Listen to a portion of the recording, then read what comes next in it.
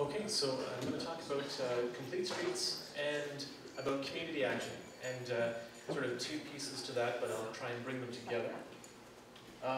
First of all, I'm sure you're all familiar, last week over a 24-hour period in Toronto, there were 11 separate pedestrian injuries and collisions in various different events.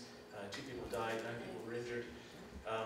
You know, it was one of these kind of random clusters of events, but certainly in the details of each event, it highlighted some of the challenges that Toronto has with its existing cycling infrastructure. This was the Toronto Star's editorial following the event. They said, "Let's be careful out there."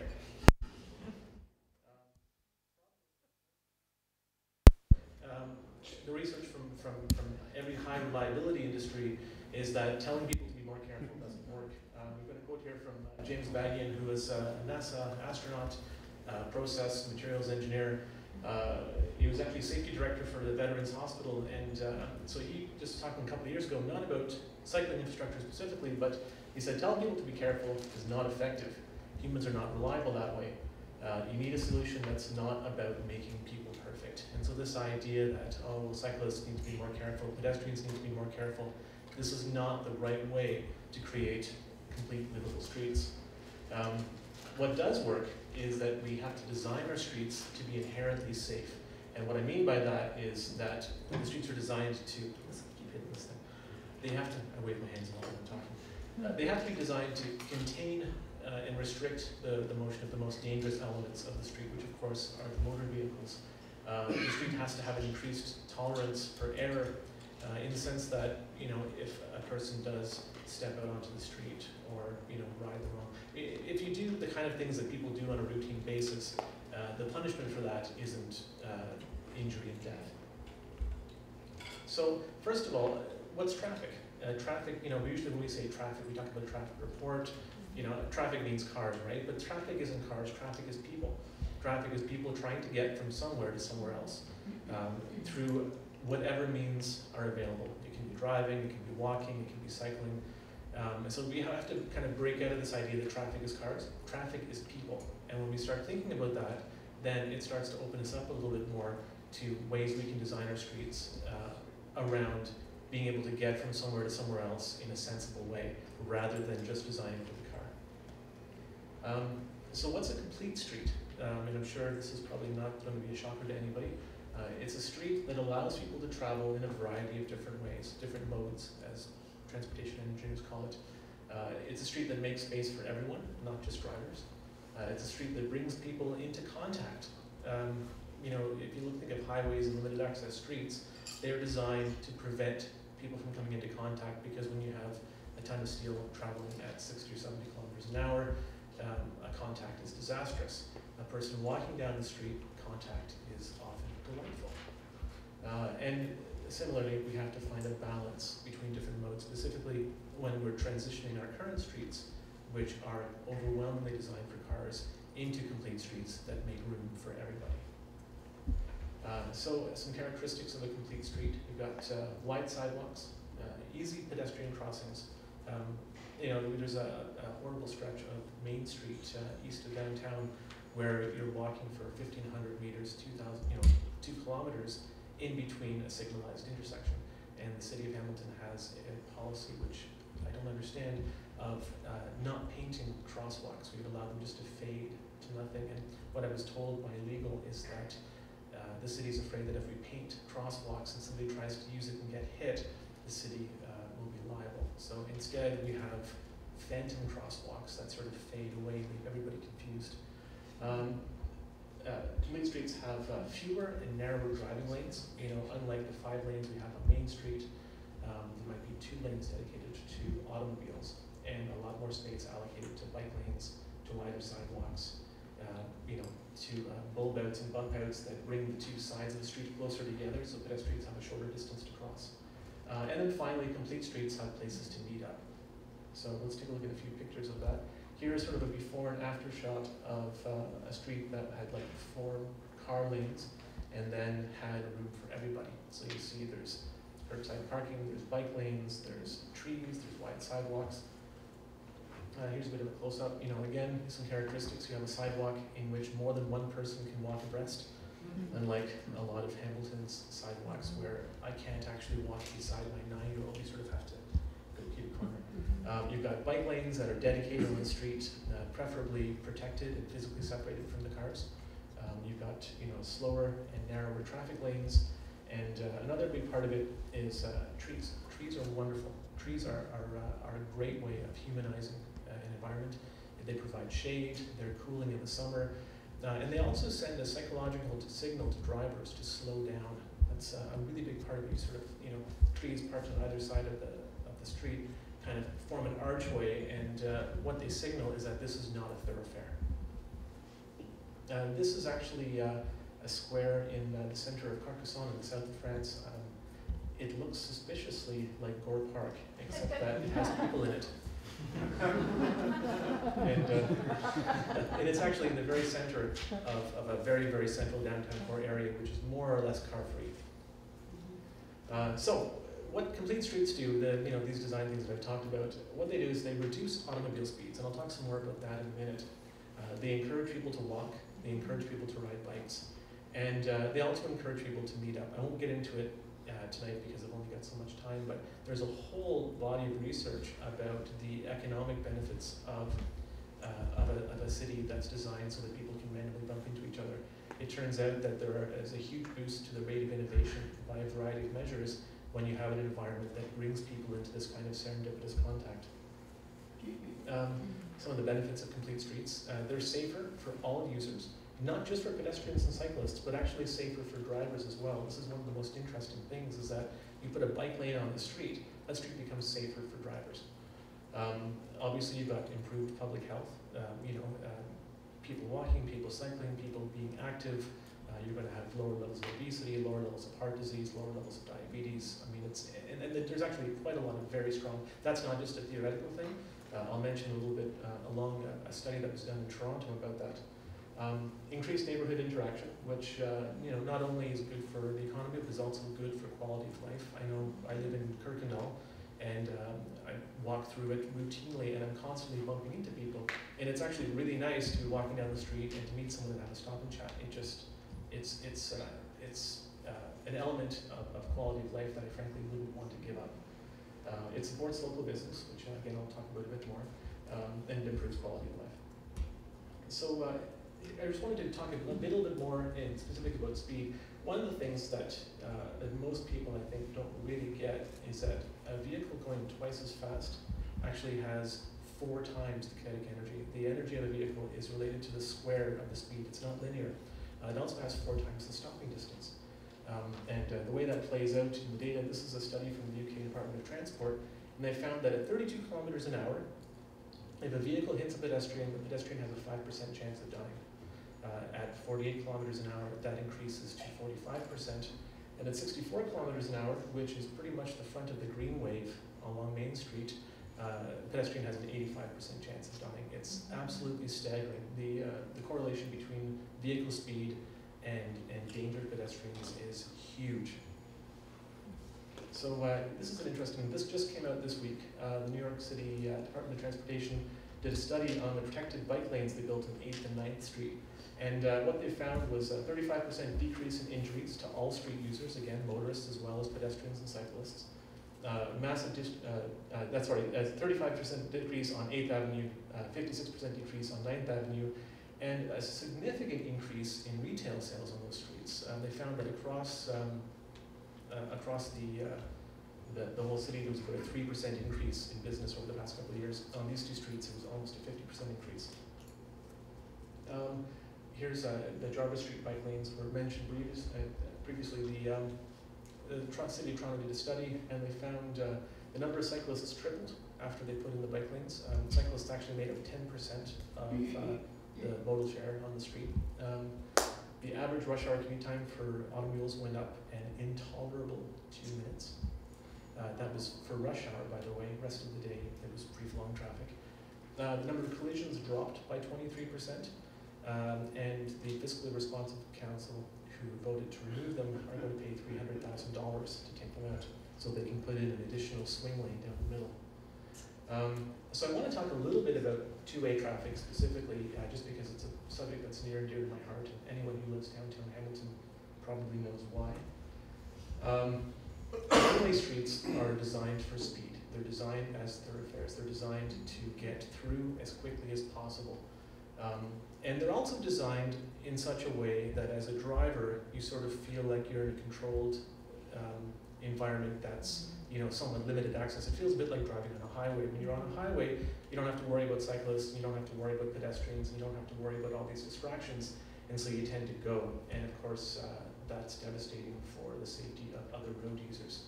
Another thing that a lot of researchers found that the one-way streets, if you're on a street going this way and you want to get to a destination on a street going that way, you're now making like 2 or 3 turns to get there. Well, every intersection turn is an increased opportunity to come into disastrous contact with pedestrians. There was a study published in 2000 in the Canadian Journal of Public Health using Hamilton data, and they found that children on one-way streets were 2.5 times more likely to be injured than children on two-way streets. So the data is pretty strong. It's pretty frightening. So there's some real benefits, that I think Hamilton can enjoy from two-way streets specifically. Better storefront visibility for retail businesses. Motorists can approach from either direction. I'll talk a little bit more about that in a minute. And there have been studies from cities all across North America. Basically, Hamilton was one of well over 100 cities that converted its downtown streets en masse to one-way in the mid-1950s. It was a whole movement. There was an engineer named Wilbur Smith who had come up with this concept of maximizing traffic flow, and he peddled it to all comers. And Hamilton, like many other places, decided to go with this. A huge number of other cities have since given up because they decided that it was disastrous. We're holding on until the bitter end. So this was a business owner quoted in The Spectator, May 1957. He said, "Our windows are no good nowadays. People have no time to stop and look. Nobody comes from the west end of the city anymore. We would like to see King Street two-way once more." This is a King Street business owner from May 2012. "Try telling someone to find our store from the west end. It's a complex set of directions, wastes both time and gas, creates more travel, and really thwarts our accessibility to customers. For a retailer, making it hard for customers is never a good thing." So, 50, 60 years later, the business owners are still telling us exactly the same thing they were telling us literally months after our streets were converted. Also, Hamilton has a developing plan to build a light railway system running east-west from McMaster to Eastgate. A couple of years ago, Metrolinx did a study and they did benefits case analysis, and they found that converting Main and King and Cannon to two-way will support the success of the LRT system. Earlier this year, the McMaster Institute of Logistics and Transportation and Logistics did a study on LRT, and they also found that if the city converts its streets to two-way, it will support the success of LRT. It will support the goal of getting more new investment coming in. It'll support better modal shift. Incidentally, they also said that that the LRT project needs a political champion. One of the arguments against two-way streets is that it'll magically create gridlock, even though we'd have the same number of lanes and in fact twice as many ways of getting places. The research absolutely does not support this assertion. Cities, again, across North America and around the world have converted one-way streets to two-way. They've reduced lane capacity, they've taken out lanes, and what they found is that a lot of the traffic on a street is what's called induced traffic. If you make it really, really easy to drive, more people will drive longer distances more frequently. If you make it harder to drive, people will drive less. If you make it easier to ride a bike, more people will ride a bike. It's the basic law of economics. The easier you make it to do something, the more the demand will be there for it. So when you reduce the supply of driving lanes, the number of drivers goes down as well, and a lot of the traffic, as engineers say, disappears. So this is, I'm not going to read this, but it's a list of cities that are converting their streets to two-way across the United States and Canada right now. Hamilton, with a few sort of small incremental exceptions, is not really one of those cities. Our downtown is still dominated by multiple one-way streets with lots and lots of lanes, all barreling in the same direction, high vehicle speeds, very few and fragmentary bike lanes, narrow sidewalks with very few pedestrian crossings. here's Main Street. Thank goodness there are 5 lanes, because otherwise where would all the cars go? This is the kind of thing we have to put up with walking in the city. There's lots of intersections where you have a situation where drivers really want to be able to turn and pedestrians aren't allowed to get in their way. This is at the corner of King and Dunder. By the way, that corner there, the northwest corner is a residential neighborhood, and the southwest corner is a grocery store. And if you want to walk to the grocery store, you have to make 3 crossings to get to it. It's absolutely absurd.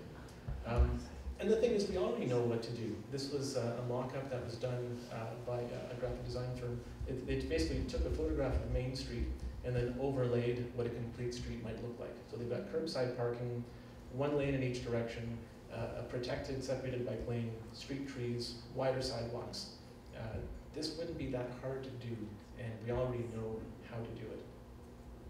Incidentally, we did it on Wilson Street in Ancaster, and the councillor was delighted to show off the complete walkable, multimodal access that downtown Ancaster got for its street. Now, in terms of policy direction, our policy direction points overwhelmingly to complete streets.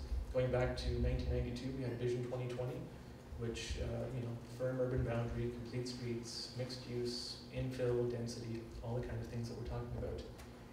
1996, Architecture Hamilton did a downtown ideas charrette, and they came out and they said 2-way streets, infill, mixed use, all the same kind of thing.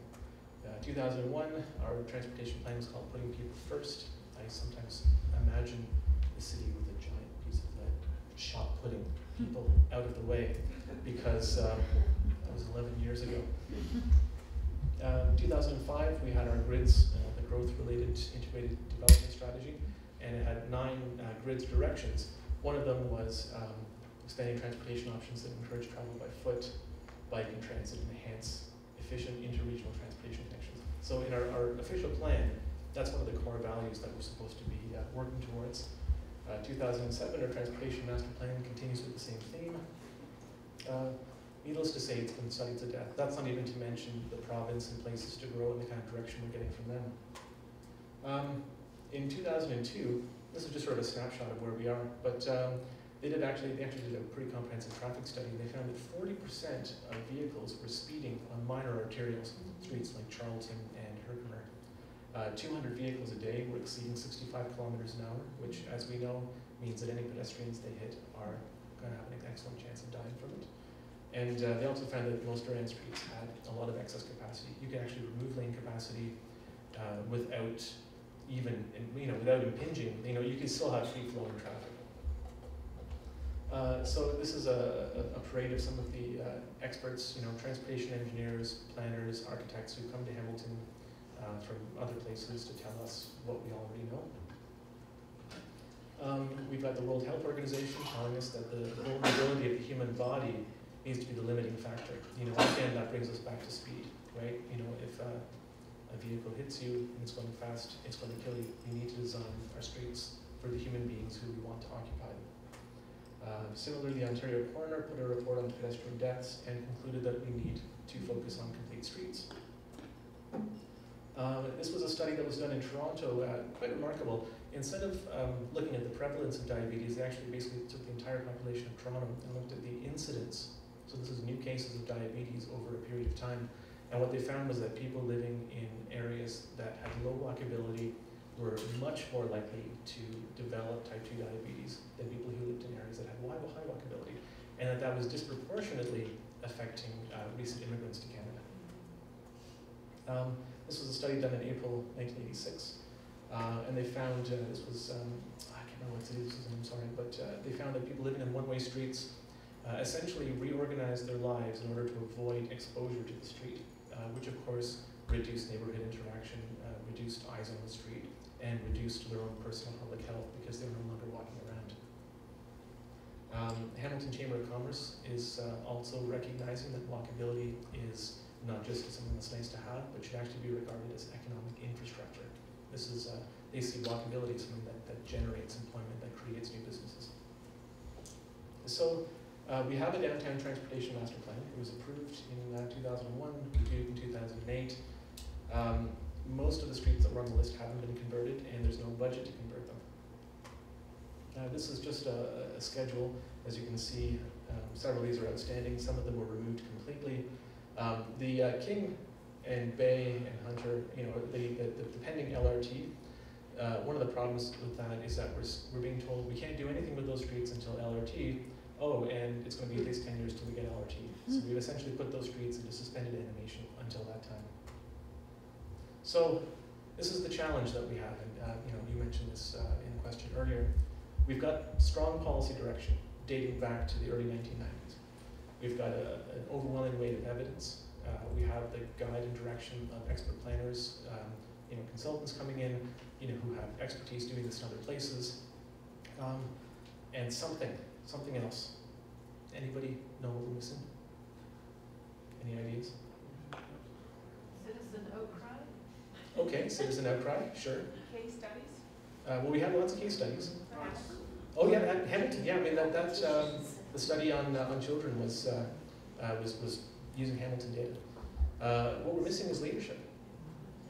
And so you mentioned that our councillors seem to be very reluctant to kind of take the plunge on this, and I think the reasons is that there's kind of a generalized resistance to change. People are afraid of they're afraid of stepping into the unknown. There's a fear of failure. Politics is very the horizons are short. And the punishment for doing the wrong thing is swift and brutal. There's a certain measure of ideology, partisanship. There's kind of an idea that this is not something that we need to be worrying about. And there's also some matters of personality.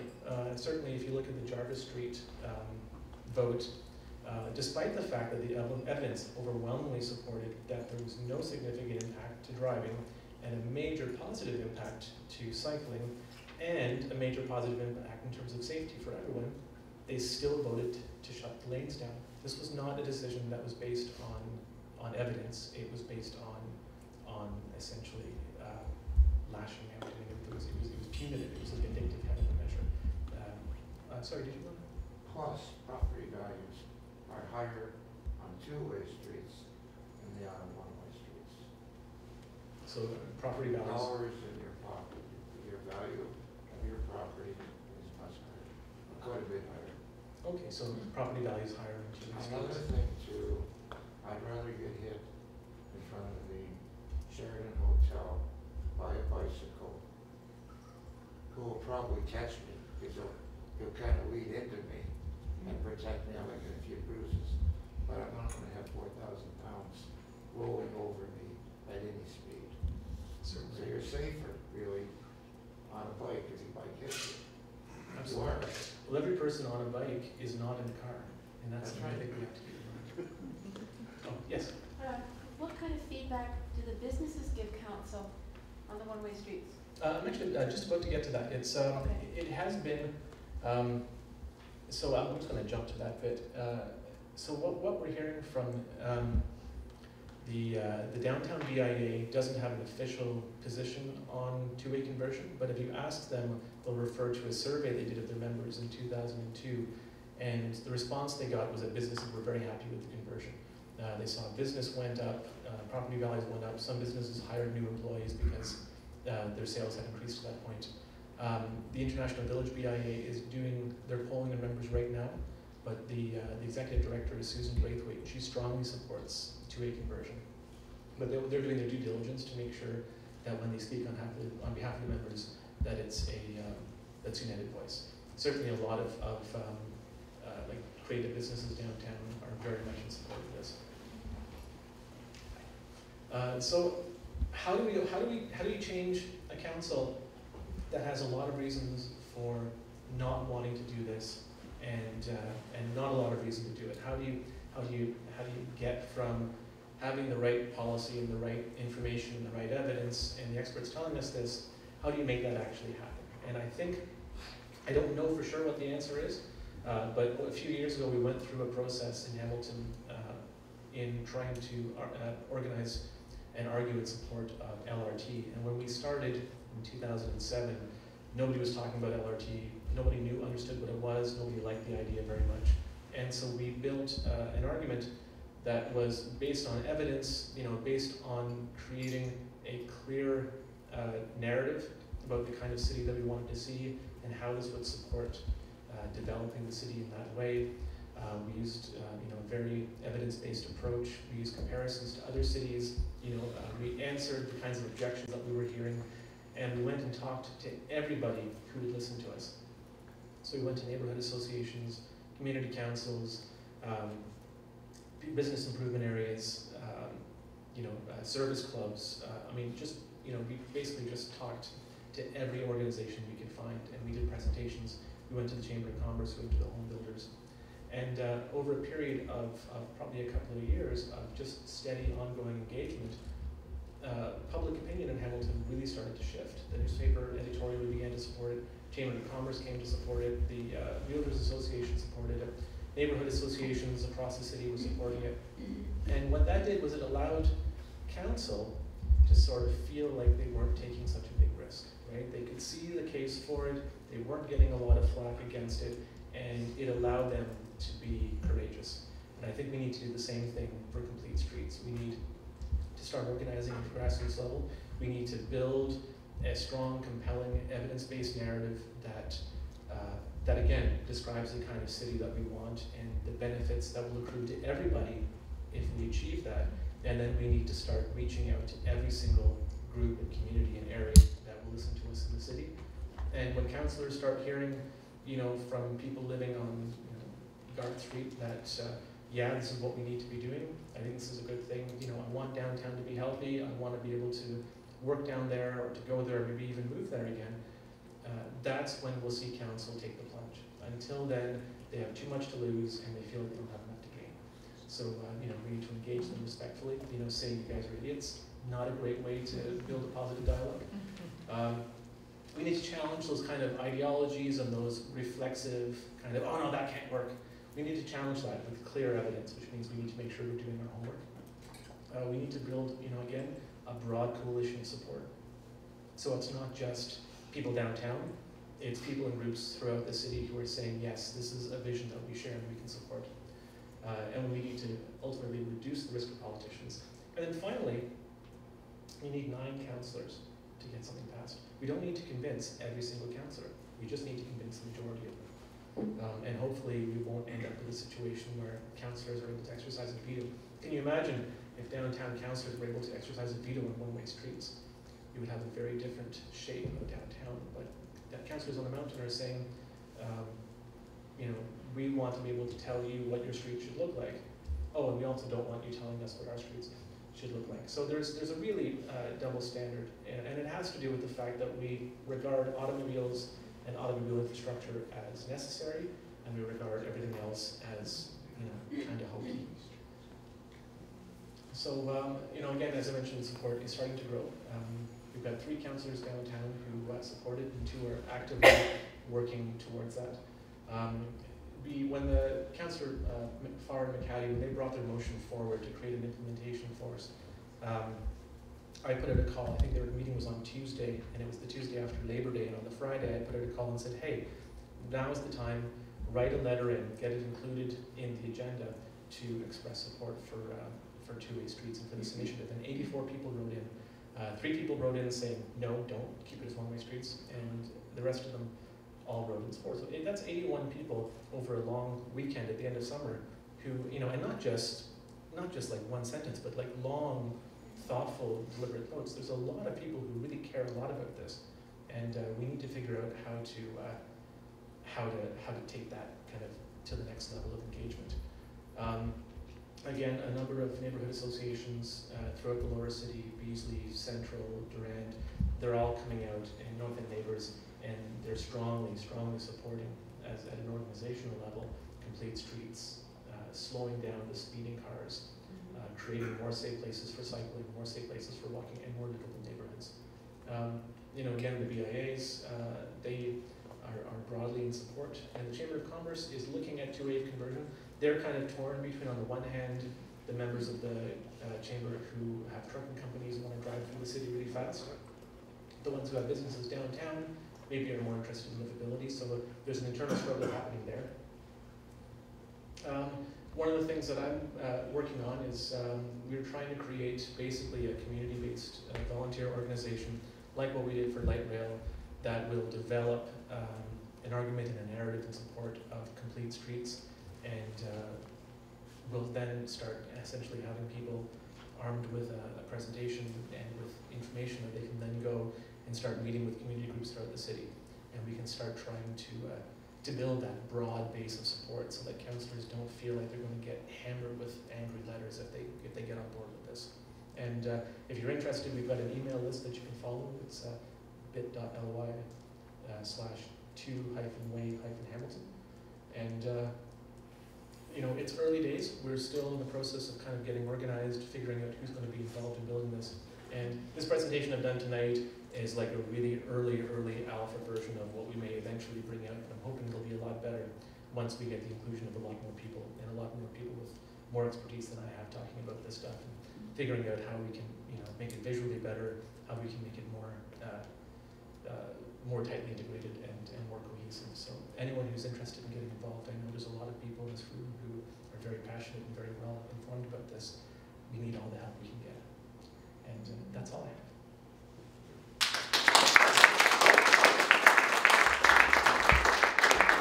I know there was a few questions through it, but if there's any more questions, you know, happy to. Yes? Right. The two biggest complaints I seem to hear, I'm not quite as intimate with the topic as yourself, is the congestion on James Street since the two-way conversion and access to the mountain. Can you maybe comment on those two? Okay. Well, when I hear the word congestion, I think of, you know, lines of cars stopped behind red lights for cycle after cycle after cycle, idling, going nowhere. And I don't see that on James Street any time of day. I work right on James. I walk on James at all hours of the day, morning rush hour, middle of the day, in the afternoon. I see a functional city street with cars moving at reasonable speed. I think in Hamilton we have kind of an expectation that if you have to get stuck behind a red light, that's gridlock. And that expectation, I think, really has to change. One of the problems is that at an organizational level, the city of Hamilton has a level of service where essentially we're engineering our streets so that you should never, you know, get stuck behind more than one light cycle. And I think we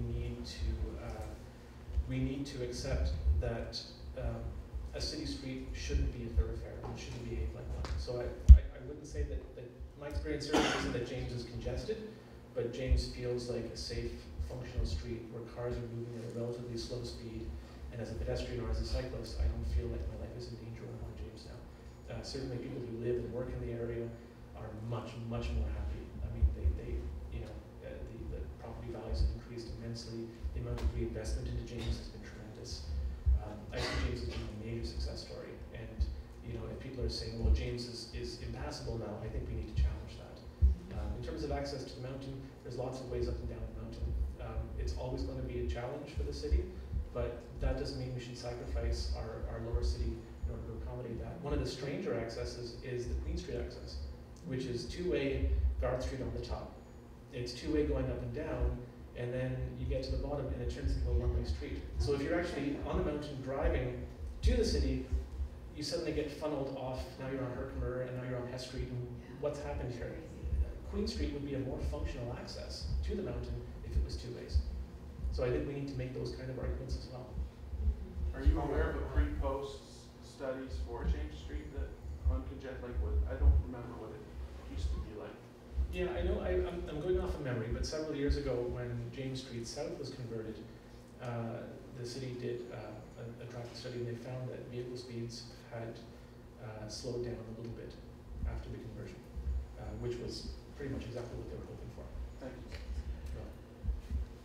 Yes, sir. Queen, Cannon, and Wellington Street is now on the map for two-way. That's Way right. from the hospitals to come down, and they're actually asking for it, which will be a good thing. Oh yeah, and one thing actually I should mention is it's going to be happening at the end of this month. I believe it's on the 23rd of November, but I'm going off memory for that. But the councillors McHattie and Farr are actually going to be organizing a public meeting that we're going to be at, and they're going to be looking at creating what they're calling a grassroots environmental assessment team for Queen Street and for Cannon. So the traditional environmental assessment is you get a consultant, and nothing against consultants, because there are some excellent consultants, but if you have a class environmental assessment that's done using kind of a form, no one actually is walking on the street as you guys have talked about, actually going and experiencing the environment. If it's done kind of at a very abstract, push and papery kind of a level, we're not too sure what's going to come out of it. So they want to organize a grassroots environmental assessment where you actually have a team of people walking the streets from one end to the other and marking, okay, we're going to have to do a curb cut here, we're going to have to look at the parking issue here, we're going to have to see how to go about reconfiguring this intersection. So they want it to be very citizen-based and very participatory. So that's another opportunity to get involved. Any more questions? Okay, thank you very much. Really appreciate it.